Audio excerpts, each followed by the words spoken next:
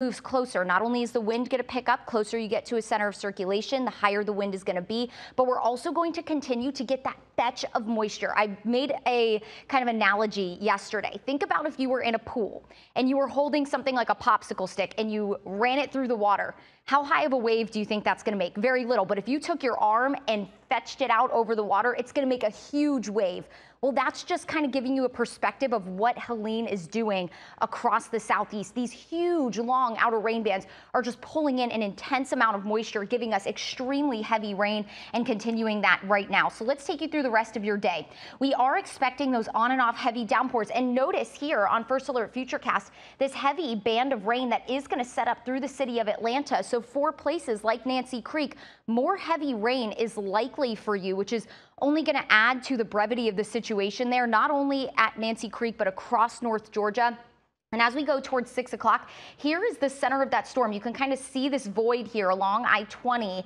And this sometimes can give a little bit of false hope to people when you think that the rain is done and the wind is kind of picking up. You're like, oh, the rain is over. No, that is one of the dangerous parts about hurricanes, because then the backside comes through just as dangerous along that eye wall. This is when the wind is really going to start to pick up, paired with very heavy rain, not only from Athens up into the mountains, but all across metro Atlanta as far to the west as Rome. So over towards Floyd and Chattooga County, taking you to 8 o'clock this morning and beyond. That's when the rain continues to lift north. So as we make our way past 8 o'clock, conditions starting south of Atlanta to the north, that's where we will see the progression of conditions improve when it comes to the rain.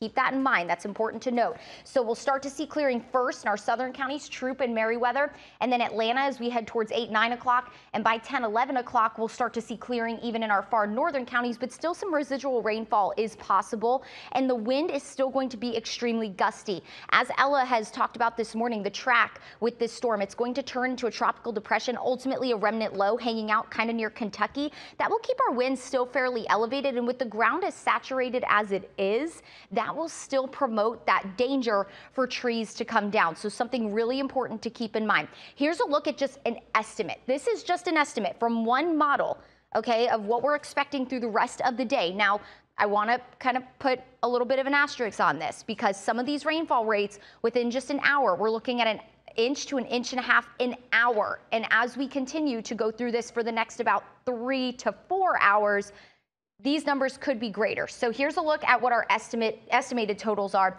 as we head into the rest of the night tonight. Anywhere from about ½ inch to over 2 inches, close to 3 inches of rain possible area wide, on top of what's already been about 7 inches of rain picked up across metro. So again, that is going to add on to the flash flooding threat, that high flash flooding threat, which, by the way, accounts for 80% of flood-related damages across the United States. So when we saw that issued yesterday, that is something that meteorologists look at and see very rarely and take extremely seriously. So again, more rain to come. You'll want to stay off the roads this morning. Do not drive this morning. And I do caution you, even as we head into the afternoon and evening, because it is going to stay breezy. Don't let your guard down, because, of course, trees could still topple. You really want to be careful on the roadways today. When it comes to things like cleanup, because I know a lot of you will be needing to do that over the next couple of days, I would encourage you to wait until Saturday for that, if possible, just because the wind will continue to die down and it'll just be a safer situation for you. Brooks and Lana will send it to you. All right.